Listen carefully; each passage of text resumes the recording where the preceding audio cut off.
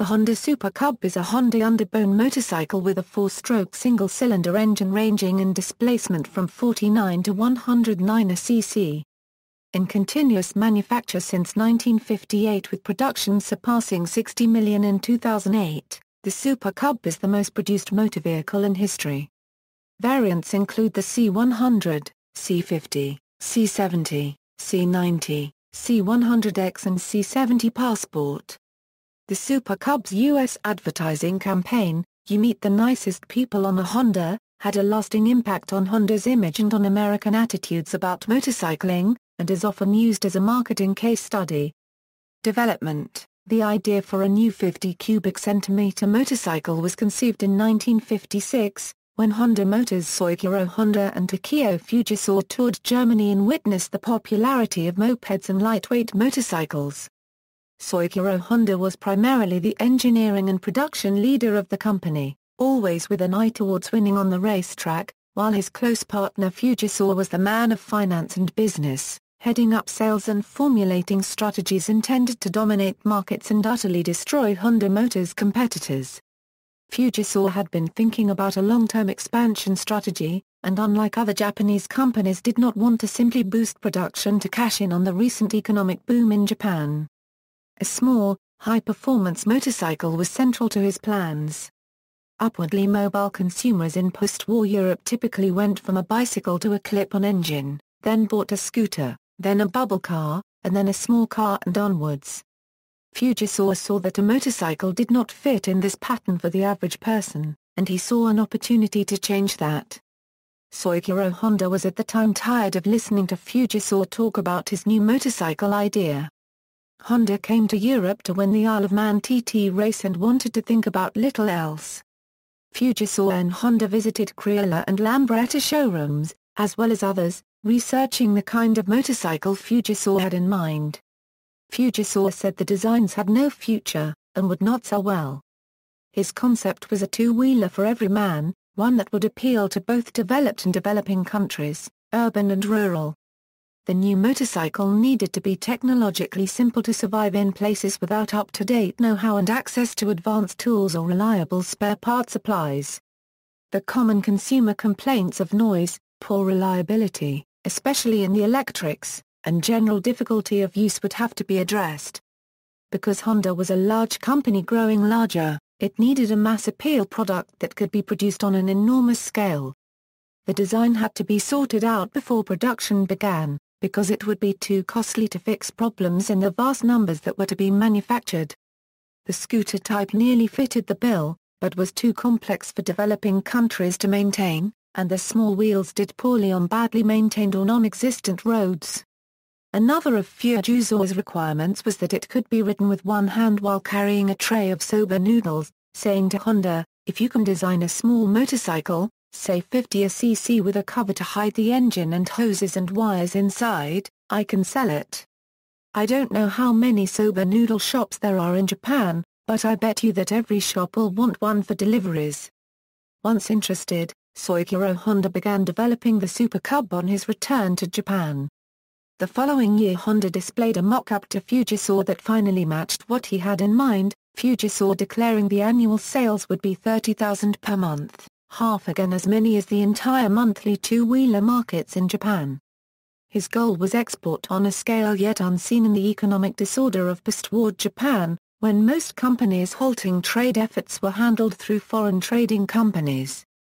Honda would have to establish its own overseas subsidiary to provide the necessary service and spare parts distribution in a large country like the United States. To this end American Honda Motor Company was founded in 1959. In 1961 a sales network was established in Germany, then in Belgium and the UK in 1962, and then France in 1964. The Honda Juno had been the first scooter to use polyester resin, or fiberglass reinforced plastic, bodywork, and even though production of the Juno had stopped in 1954 as a result of Honda Motors' financial and labor problems at the time, Fujisawa continued to encourage research in polyester resin casting techniques, and these efforts bore fruit for the Super Cub. The new motorcycle's fairing would be polyethylene, the most widely used plastic, which reduced weight over FRP, but Honda's supplier had never made such a large die cast before, so the die had to be provided by Honda. The Super Cub was the first motorcycle ever to use a plastic fairing. Motorcycling historian Clement Salvadori wrote that the plastic front fender and leg shields were, perhaps, the Cub's greatest contribution. Plastic did the job just as well as metal at considerably lower cost.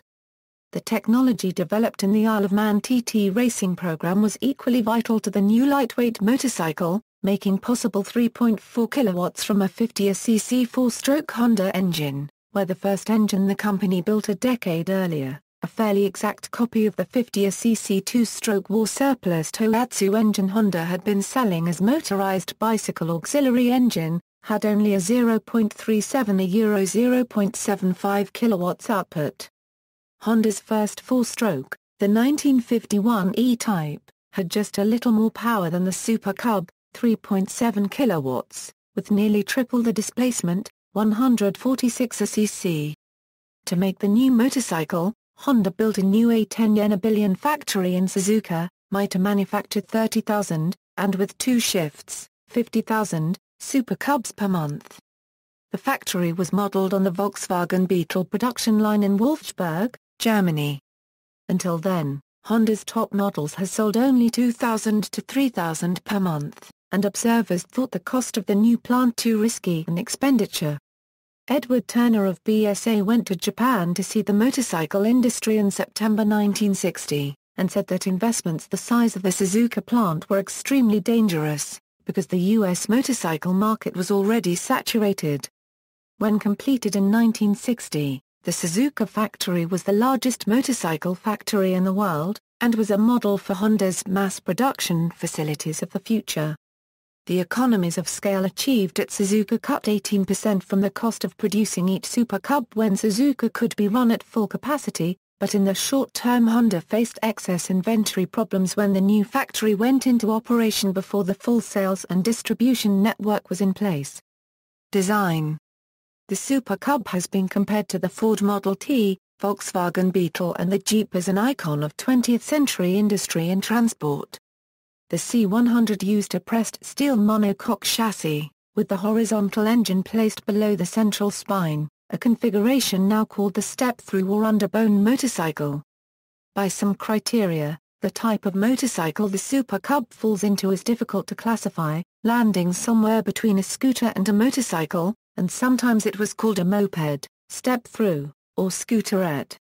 A plastic fairing ran from below the handlebars and under the foot pegs, protecting the rider's legs from wind and road debris, as well as hiding the engine from view. This design was like the full enclosure of a scooter, but unlike a scooter the engine and gearbox unit was not fixed to the rear axle. This had several benefits. It moved the engine down and away from the seat, detaching the rear swing arm motion from the drivetrain for lower unsprung weight, and also made engine cooling airflow more direct, and it made possible larger wheels. Placing the engine in the center of the frame, rather than close to the rear wheel, gave it proper front-rear balance. The fuel tank was located under the hinged seat, which opened to reveal the fuel filler inlet. The 17-inch wheels, in comparison to the typical 10-inch wheels of a scooter, were more stable, particularly on rough roads, and psychologically made the motorcycle more familiar, having an appearance closer to a bicycle than a small-wheel scooter. The pushrod overhead valve air-cooled four-stroke single-cylinder engine had a 40 by 39 mm bore stroke, displacing 49 cubic centimeters, and could produce 3.4 kilowatts at 9,500 rpm, for maximum speed of 69 km per hour, under favorable conditions.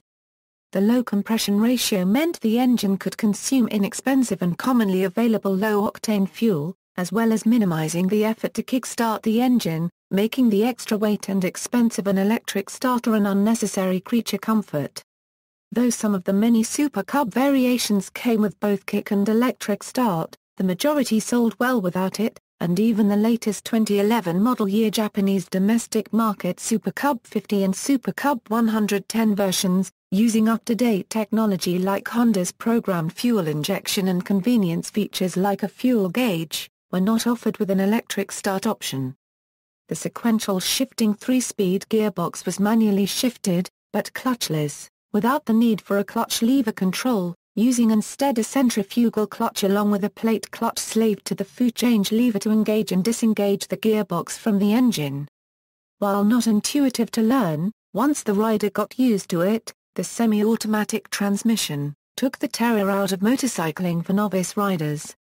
Unlike many scooter CVTs, the centrifugal clutch made it possible to push-start the Super Cub, a useful advantage if the need arose. The early Super Cubs used a 6-volt ignition magneto mounted on the flywheel, with a battery to help maintain power to the lights, while later ones were upgraded to capacitor discharge ignition systems. The lubrication system did not use an oil pump or oil filter, but was a primitive splash-fed system for both the crankcase and gearbox, with a non-consumable screen strainer to collected debris in the engine oil. Both the front and rear brakes were drums. On both the front and rear wheels were 2.25 inches 17-wire spoke wheels, with full-width hubs. Honda recommended daily checks of the lights, horn, tire pressure, brakes, fuel and oil level, and a weekly check of the battery electrolyte level. The new engine brake and maintenance was done at 320 km, requiring adjustment of the valve tappets and contact breaker points, and an oil change, and the rider was advised to stay under 48 km per hour for the first 800 km. Every 1,600 km the spark plug needed cleaning, and the chain adjustment checked, and every 3,200 km an oil change, breaker point check, and valve adjustment was due.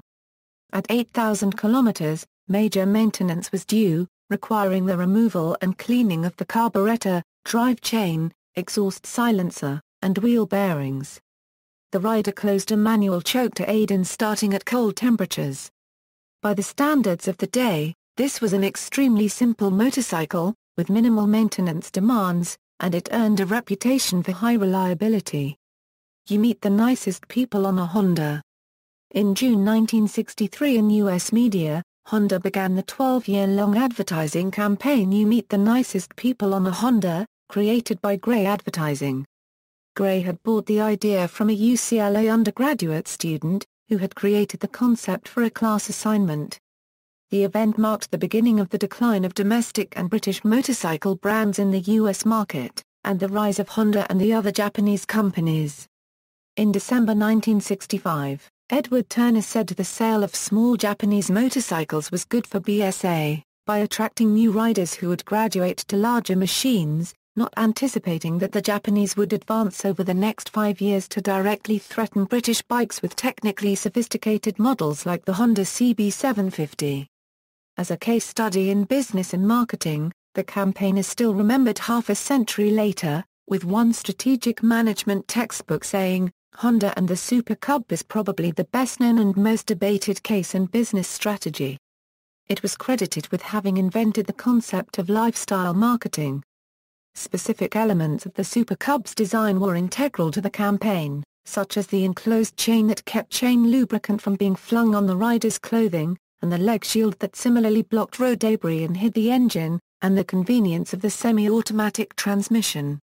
Presenting the Super Cub as a consumer appliance not requiring mechanical aptitude and an identity change into a motorcyclist, or worse, a biker, differentiated Honda's offering, because the dedication required to maintain bikes of that era limited ownership to a relatively small demographic, often regarded as young men known for their black leather jackets and snarling demeanors. Rather than remaining limited to trying to convince traditional down-market male buyers to switch to Honda from other brands with the macho approach of most motorcycle advertising at the time, Honda broke new ground. The ad campaign sought to improve the image of motorcycling in general and expand the overall size of the motorcycle market by attracting new riders.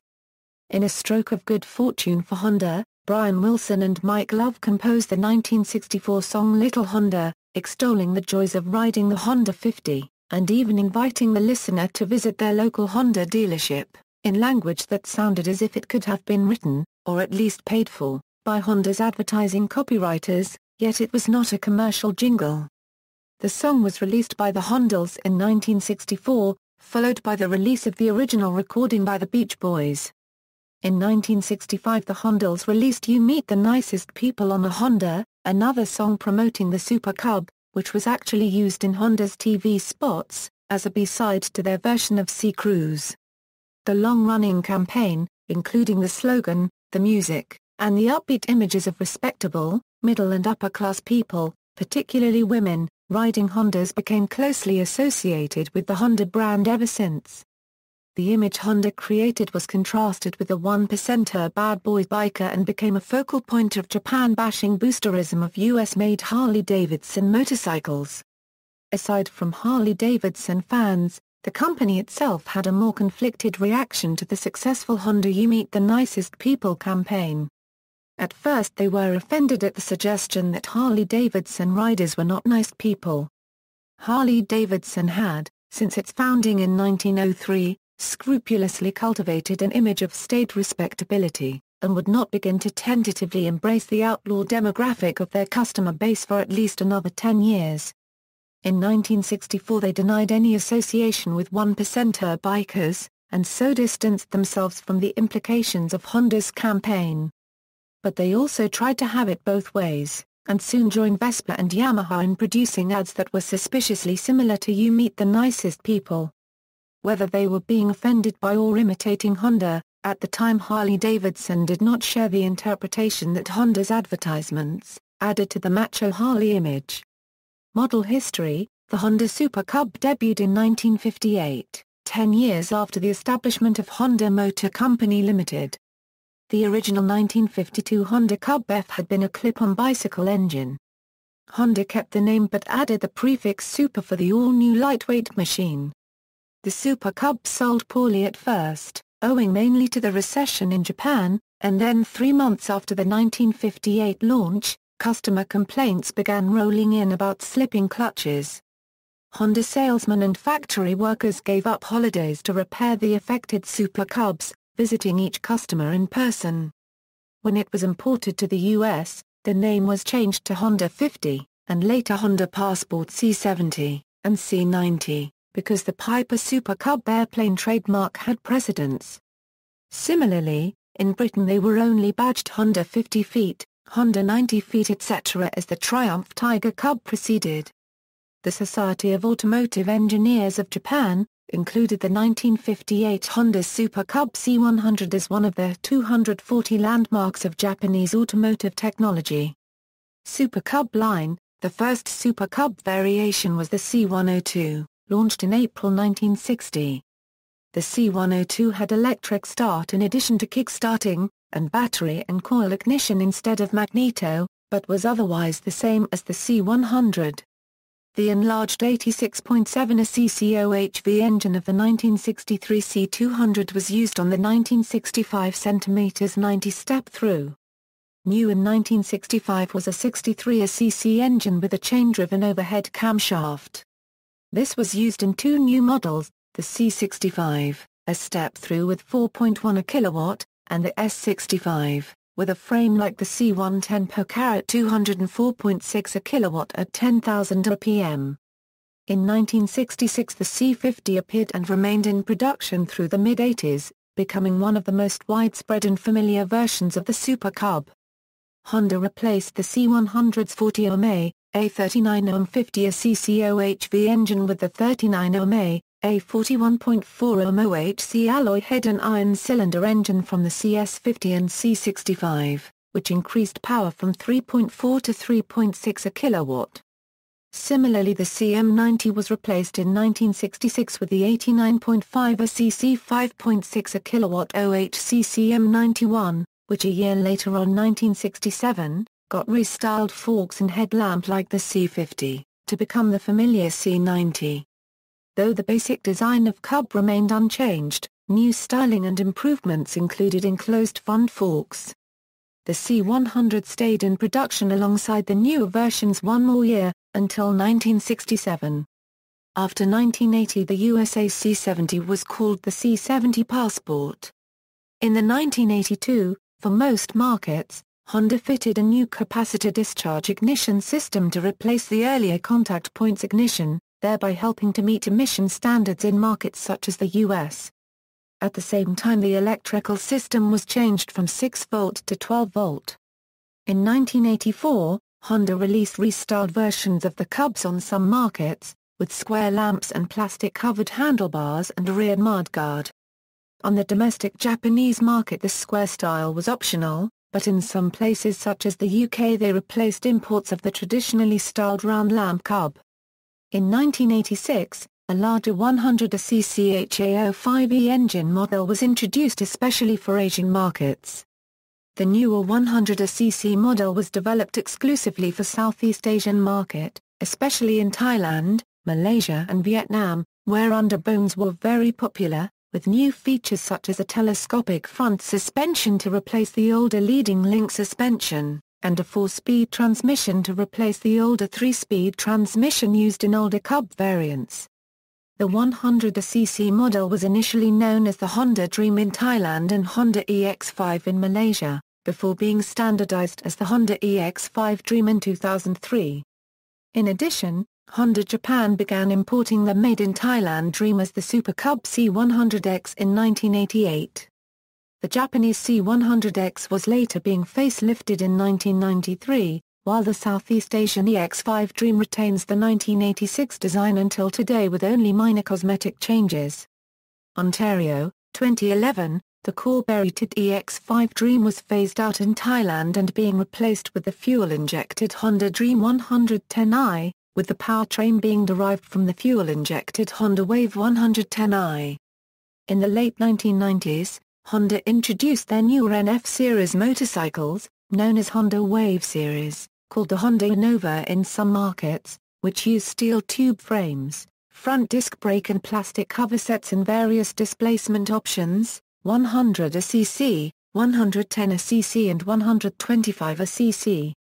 Though not Cubs, these bikes sold consistently well, particularly in European countries, where the production of Honda Cub models had been previously discontinued. However, the production of Honda Cubs in Asia, Africa and South America still continues today, even though the newer Honda Wave series and other designs have been introduced alongside the Cub. In 2007, Honda began installing their PGM-FI fuel injection system for the Honda Cubs in the Japanese market for lower smog-forming emission. Sports Cub. The C110 Sports Cub debuted in October 1960. The C110 was more like a traditional motorcycle that the rider had to straddle, not a step through.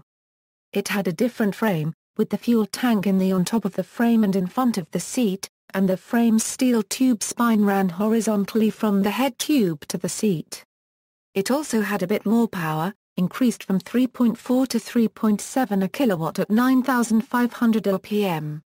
Sub-variants of the Sports Cub were the C111, absent the pillion seat, and C110D, also called C114, which had a low exhaust pipe. Early versions of the Sport Cub had a 3-speed gearbox, but later this was changed to 4-speed. The C102 stayed in production for 6 model years, through 1965, and the C110 Sports Cub through 1966. In 1963 came an enlarged OHV engine of 86.7 cc and 4.8 kilowatt. It was used first in the C200, which had a frame like the C110, with more upright handlebars. The S65's last year of production was 1967, and the CD65 and CL65 took its place for only 1 year, 1968. These had the higher revving 4.6 kilowatt 63 cc engine of the CS65. Then the 4.6 kilowatt 71.8 cc C70 replaced the C65 and CL65 in 1969. It had the same peak horsepower, but at 9,000 rpms instead of 10,000, and more torque, 0.53 kgm at 7,000 rpm instead of 0.48 kgm at 8,000 rpm. It was introduced in the USA, Canada and Asia at launch and in the UK in 1972. Minibikes. In late 1960 the CZ100 arrived, using the same engine in a much smaller frame with only 5 inches wheels. First of the Honda Z series, the CZ100 was meant only as a short-distance novelty or paddock bike, but instead found popularity in the monkey bike niche. Trail. An on- and off-road version of the Super Cub, what today would be classed as a dual-sport motorcycle but called a trail bike at the time, the CA100T Trail 50, came out in 1961. Jack McCormack, the first national sales manager of American Honda Motor Company, said the Trail 50, and even more so the later Honda CB77, was the result of Honda's willingness to listen to and respond customer demand. When you talk about Japanese manufacturers, their strength was that they listened to the marketplace. People always suggest that it was about Japanese management, but, to be frank, I was never impressed with Japanese management. They did what no other motorcycle make did. They listened. In 1960, McCormack noticed that one Honda dealer in Boise, Idaho was selling more Honda 50s than the combined total of all 6 dealers in Los Angeles. He found out that the Idaho dealer, Herb Ull, was selling the CA100S as a trail bike by adding knobby tires for off-road traction and a cheetah sprocket, that is, increasing the final drive ratio by using a larger rear sprocket with more teeth, which increased the effective torque of the rear wheel, trading off lower top speed as a result. Ull said the advantages of lightweight and the automatic clutch allowed unskilled riders to enjoy off-road riding, in comparison to traditional big trail bikes that could be difficult to handle. McCormack shipped a version of Ull's customized CA100 to Japan and requested Honda put it into production, and by March 1961 the Trail 50 was available to U.S. dealers. Cycle World praised the simple pleasure of trail riding on the new bike, and it was a U.S. sales success. Specifications, current popularity. Sales for Super Cubs have increased in Japan with upgrades on the engine and the installation of fuel injection for Japanese domestic market models starting from 2007, making it more powerful, more economical and cleaner. With respect to newer, plastic body underbone designs, such as the Wave, the original Cub remains popular. Cycle World magazine's Peter Egan and Steve Kimball entered a stock Honda C70 Passport in the 1981 Craig Vetter Fuel Economy Challenge, competing against specially designed high-mileage two-wheelers built by teams of engineering students, and an entry from American Honda. The course was a 65 miles loop near San Luis Obispo that had to be completed in 1 hour and 40 minutes, give or take 10 minutes, meaning an average speed of 35 mph. Kimball, riding the Passport, won the event through skillful and error-free riding, with 198 miles per US gallon. In Vietnam, Super Cubs are the predominant model of motorcycle taxi, so that Honda has become a genericized trademark or metonymy, equivalent to CAM referring to any motorcycle taxi. In the English-speaking world as well, Honda was often a synonym for motorcycle as a result of the ubiquity of the Super Cub. The Super Cub was included the Guggenheim's 1998 The Art of the Motorcycle exhibition. In 2006, on the Discovery Channel's The Greatest Ever series, an episode on motorcycles placed the 1958 49cc Super Cub in first place. James May, a co-presenter on the popular television series Top Gear, bought a Honda Super Cub for the 2008 Season 12 Vietnam special. Author Roland Brown wrote that, of all the brilliant bikes Honda have built the CB750 Superbike, Mike Hailwood's 6-cylinder racers, the mighty Goldwing, you name them the most important of all is the C100 Super Cub of 1958. Licensed models, Chongqing Motorcycle Manufacture Company, of China, known as Camax, has a line of motorcycles based on the Super Cub design, licensed from Honda, including the EEC Super Cub. This Super Cub remake was developed solely for the European markets in cooperation with Super Motor Company. Super Motor Company, which is the sole European distributor of the EEC Super Cub, sells 3 different variations: the Super 25, the Super 50 and the Super 100. Fleetwood imported a Yingxiang Super Cub variant to the US, under the name Fly Scout.